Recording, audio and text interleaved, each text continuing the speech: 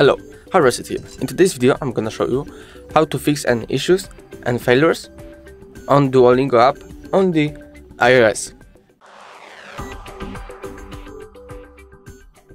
So first thing that we want to do is go up to the App Store and just search for your Duolingo app. Take your Duolingo app, and first what you want is check if you have the newest version of the app.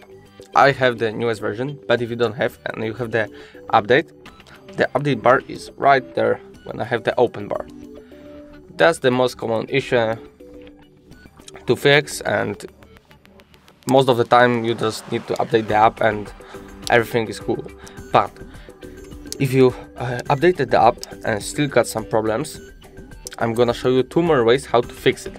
So first way is just go to the settings, go all the way down, go here to the apps, search bar, Duolingo, right there, and set every settings on default. Like here, Siri, on default, everything on, search, everything on, live activities on, background app refresh on, language you can change, you don't need to, that doesn't matter really.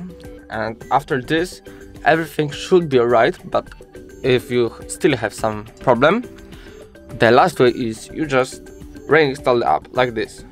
Remove, uninstall, go back to the App Store and just reinstall the app. After this everything should be alright. So if the video was helpful, please leave a like and subscribe. Bye.